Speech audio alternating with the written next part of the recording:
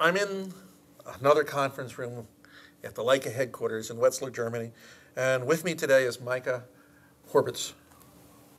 Hi, Did I get that right? Yes, you got that right, perfectly. Oh, good. And we're going to be looking at the Leica line in the APS size format.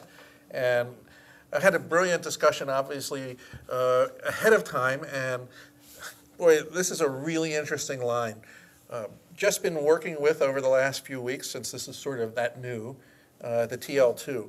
And it's a genius design because there's like no buttons, but what's really cool about it, and I'm going to let Micah talk more about this, is the menu system and some of the design considerations that went into this. So I know you have a lot to say because you always do, and it's like so good. But so why don't you start filling us in a little bit on where you are with the APS these days, the history a little bit first off, what came prior to this, and see what you got. So, Kevin, we started with what you're seeing here. The TL2 is the latest addition to our APS system, and we launched it in July. It's actually the second generation of the TTL. We launched the T, a very, very new camera for the Leica Camera AG in April 2014, and what is a complete, fairly new concept in camera. We try to bring touch and gesture operation into the camera and really emphasize on what's gesture and what's a big display good in terms of benefit for a customer bring into a camera. And that's what we did. We built a unibody with a full touch operational camera, very robust. I like, there's always, it's craftsmanship all over from Portugal as well as Wetzlar. And what we put inside was an APS-C sensor. So with the T in 2014, we introduced a complete new system to the Leica. It is a system that is below M in terms of price, in terms of sensor size, but has many advantages because you can build very compact, not only the camera, but especially the lenses. Right. So what we're here having currently is our 6 high-performance APS autofocus lenses. We have 3 great zooms reaching from 17 to 200 millimeter equivalent focal lengths to 35. I'm always talking in equivalent. Yes. And we have a nice Summicron 35 equivalent, makes it very small, and 2 special lenses, one 1.4 35, which is then a 50 mil classic Leica lens, and also a macro lens, a 2.8 60. That's doing 1:1 size. Great for doing flowers, insects, and butterflies, and all that. But also a very, very nice portrait lens in terms of focal length. Yeah, it's perfect focal length for that too. And with the TL2 actually, which hit the market in July, we have now a great camera and six great lenses. So a person that chooses to step into the Leica world in terms of systems and is not able to maybe conquer the M yet because it's a fairly... it's a photography. Yeah, you got to know exactly. photography. So you start with it, then this is actually a great little system, great little camera to start with it. High performance. There's some things that are really bold about this. Before we go to the menu system, you notice on the camera that Mike is holding here, there's no lug. So it's all flush, and there's no hatches. No. Just one little hatch on the side here for your connectors, and otherwise batteries built in flush. But what's cool is this is like a little pop-out socket, I guess, so you can then insert these lugs or a strap that has those things built into it. Exactly. So what we always try to do is, of course, the overall thing like image quality and performance and everything has to be very, very good with every product we do. But there are the little details you sometimes get annoyed about. For example, if you have to put a strap on your camera and it's not good for people that have actually nice nails, and then it's always turned and twisted. So we call this easy click. I actually do just not have one of these. But everyone knows is from opening the SIM socket for the iPhone. It's like a little paper clip. You just put it in, it comes out, and then you have straps that either have this pin immediately attached, or you can put the strap slug on it and attach any kind of strap you want. So there's like a wrist. There's a wrist strap. And that's so good with this camera. Because with this lens or the 35 like you have here, it's a great camera just to keep on your wrist, walk down the street in a Rome or someplace and just shoot pictures all day long. Also, there's not one label. Yeah, it's one. It's the name. So it's very, it's totally of a different concept than you'll find with other cameras. Yes. First of all, we have what we so-called blind lenses. We do not have an aperture ring on the lenses themselves, so we control aperture and shutter speed with a dial, 2 dials on top. But the dials are not just dedicated to these 2 functions. You can individualize and personalize it to your own special needs, and that's why it doesn't have any engravings. So if you want to have ISO on one of these wheels, you can put ISO on one of these wheels. If you want to have white balance on that, because we just love to change that, you're welcome to do so. And that's why we do not have any engravings on the wheels, because they're soft wheels, customizable. One of the other things which I really love with this, and the second I pulled it up, I expected the typical traditional Leica linear menu, but this has tiles, and this is just so responsive when you touch the screen and when you decide you want to make a change, how you make it. It's all just brilliant. So tell me a little bit about how, where this whole concept of no buttons on the back, 2 dials on the top, and a shutter release, and everything else is controlled by this brilliant touch screen. So first, always important is that the most important valuables for photography are still on physical things. So release button, aperture, shutter speed is still with physical dials, direct access. Other than that, we made, or we took all the advantage of a huge screen, which is actually very nice. It's a brilliant screen, high resolution, also in bright light. You still can really see what's going on the screen. And we decided to really transfer operation onto a camera in terms of gesture. And lists and just putting buttons there, not hard buttons, but kind of transfer them to touch didn't make sense. So we thought of having a complete new menu. So we invented this tile menu thing, where you can toggle through functions. If there are only 3 functions, you just toggle through. You don't have to get into a sub-menu. But we also made use of that. For example, you have your own menu. We call this My Camera menu. And of course, we have a default menu. So when you buy this camera, there are default things. But if you don't want this stuff, you just put it away. If you want language in, you put it in here. You can sort it and create this camera to your own needs, which is very important. Once I sat down and did this and made my own on the my TL2, it's just like, oh, really? I know. And it's so fast. And also everyone asks all the time, where's the play button? Where's the play button? We don't need a play button, we just... you just scroll down. We just scroll down, like exactly. When I do it upside down, then it's how it never works the way you want. But it's pretty cool. Yeah, it's just and also, well, I can try to show it here, boom. Exactly like this. And then you can swipe through like you know it from your phone. Double tap and double tap and pinch. So and there's a little navigator screen so you know where you are in the picture itself. Exactly. So it's really well thought out. Yes. Also, this is just a viewfinder on the back, so you don't have an electronic viewfinder. So that's what we do not have it built in. Nope. Because this is a kind of concept of having it. The design concept. You talked to Mark about what was all behind. Nevertheless, for the people who really crave for a viewfinder, we have an optional viewfinder, high point optional viewfinder, which gives some more advantages as well. It's not only for just looking through it like this, but you can swivel it so you can have different perspectives. And because of the housing of the camera, it's a unibody, it's full out of aluminum, it's hard to get GPS signal through, so an additional benefit for this VisoFlex, we call, is built-in GPS module. So that's a thingy for that. You've got video in here?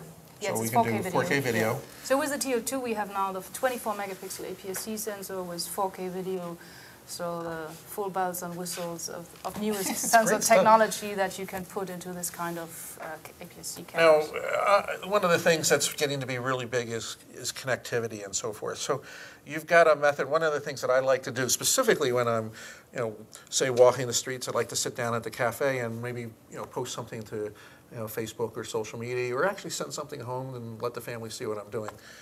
Where do you play in that field? I'm fully there with you, I think, and like a camera AG thinks that that our products have to be connected to what's actually important to the customer. So to stay relevant, you need to not only have great products where it makes fun to take pictures with, but the results needs to be available instantly and seamlessly, but preferably. Yeah. So because what you just said, you make a great shot and you sit in a cafe and you just want to share it with your loved ones, your friends, your colleagues, whoever. So every camera has a built-in Wi-Fi module. We have apps. We're working constantly on making the connection not only better but also easier. That the smartphone, whatever there is, recognizes are kind of the best friends. The ultimate goal is that your smartphone and any kind of Leica camera are best friends. Introduced once, they love each other and they recognize each other the second they're in close to. The TL2 has its own app both for Android and iPhone, which this is done with. Yes. And it is pretty cool because you can see the image, you can change the settings and do a whole slew of different things. So it's really taking a new step forward that way. So you can drag all the content from the camera, but you can also remote control the camera if you do selfies or long exposure shots or anything. I am into selfies, by the way. So what else? Where are you going in the future with this? Before I get to the future, one more thing that hardly anyone knows, but I really want to emphasize. What I call this also is a bit of a no-worries camera. It has a built-in memory. So if you buy this camera, you don't have to worry about SD cards and this and that. So that's 32 gigabyte built-in. So that's why there's no card in it. I still can take pictures. One more thing we have with this camera, because it's kind of the thing of being mobile, have it with you, is we can charge it via USB. And also we can charge it via portable battery packs. So this is the concept of this little camera. There are little steps further that are not well known in the traditional camera industry that we try to introduce into cameras. By the way, you should see this battery. This is really pretty cool. I watched probably a bad demo, but it pops out with the switch, and it's actually designed to, be flush mounted with the camera so it's part of the integral design of the camera itself. So when you put it back in, it forms a nice flush mount, and it has like a secondary release. So like if you were doing this and you decide you want to do it on a tripod or something, it just doesn't drop out on the ground. It has like a safety catch and everything. So well thought out there. So with the TL, and now it's called TL2, I think we did a bold move, as you said in the introduction. It's going beyond traditional cameras, but we think and we see that there's still a sweet spot for what we call iconic cameras in this kind of class. Cool. So there's one more thing I have hidden behind my back, and that's a little camera that we're going to introduce in November. That's called the Leica CL. Wow. It will carry the same lenses, it's part of the APS system. All these 6 lenses will fit with this camera. We will introduce simultaneously with this Leica CL a new lens, a super pancake. It's equivalent 27 mil, and in silver and in black. And this is a new setup and the new and latest family member we will introduce in November, so that within less than 6 months we introduce 2 new high-performance cameras. Technically inside very much the same, but in terms of how I take pictures and what it looks and how it looks like, they are very different. Well, it is very different in the first place. This looks like Leica's got this great museum downstairs. They have like all the cameras. This looks like a camera that was actually in there, the same design and feel with the hump of the viewfinder here and so forth. So also, this is important, I believe, is that you've got a viewfinder on this camera. So you don't need to put this on there. You've got the viewfinder. You've got the diopter corrector here, which is pretty slick in itself because it very actually mechanical. it pulls out. Yeah. You can adjust it, push it back in, so you're not changing it by accident. 3 buttons again. So now you put the buttons back in. Yeah, because it's a different kind of concept. Yeah. You know, people fall in love with this and they just want exactly do this and very, very reduced. And then there are a little bit more traditional customers that have maybe also a different history in terms of photography, are more clinging to the viewfinder. They want to have this traditional way of taking pictures. And so this is, in terms of that and physical buttons, more tactile. This has a lot of things that photographers crave. I mean, you get a little more tactile, as you say, but you've got a little status LCD window up here, which tells you your f-stop and mode and the shutter speed. So you can look down on it, which, as I said with the M, is kind of those important things that photographers want to know where they stand. So this is kind of a notch up. This is kind of like, I really don't even know what an f-stop is, versus the f-stop is important for what I do. You still can learn with this one, but this is a bit more, for people who are already in the act of photography, like we used to call it. We're really like picking up a camera, not just because of taking a picture of the object, but where the act of taking this picture is important and how that turns out. I think this is different too, where this buttons are solid. You have a button inside a dial here. Yes, we put a button in here, so we can change the function of this dial by just pressing the button once. Look at that, and then it pops up on the screen in the back. Yeah. And of course, you would see it in the viewfinder. So this would be an ISO setting or something, and right now it's ISO, but also you can it's customizable. There are certain functions you can. There's a lot of data that you can select the different displays. So you have a histogram up top and all the shooting data. Very, very, very, very nice. Does this have the pull-out pins, or this is a regular? It does not, because then because of size. Size, okay. Size. Basically, and also on this side, then you would always have this little bumper in the EVF. You wouldn't have that one. Kind of a legacy thing, but look at this. This is a pocket camera almost. Now with the 18mm pancake lens, you could easily slip it into a jacket pocket and walk with it. And this is, of course, it fits on the PL as well. As I said, they share the same lenses because it's one system. Just 2 very different siblings, same genes. But, now, speaking of sharing lenses, one of the things that we've been hearing all about is all the lenses can sort of fit. So if you took the SL system, you could put the SL lenses on here with an adapter, correct? The SL, the CL, and the TL share the same mount, the L mount. That's why they all have the L at the end of their product names.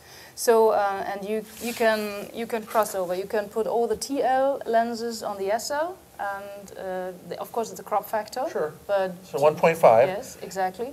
And the other way around, you can use all the SL lenses on the CL camera. But so if I was an SL user and I decided I wanted a pocket camera for something a little less cumbersome, but I find a bird way far away, and I can take that 280, and what's that 280 turns into another 140 or something, get my math right, so then I have to add that, carry the 2, but you get quite a long lens at that point. So essentially you've got still a 24 megapixel file though. Yes, exactly, so because they're both 24 megapixels. Now it's a thought process of saying, I'm into the Leica family, so no matter what I've got, I can go any direction I want with it. So brilliant idea. And also on top, for the L mount, we have the M adapter L and the R adapter L. So you can put M lenses on? You can put M lenses on. You can put R lenses on if you have them still. I can take this retro camera, turn it into a manual focus Leica with all the automation that comes with everything else. Definitely.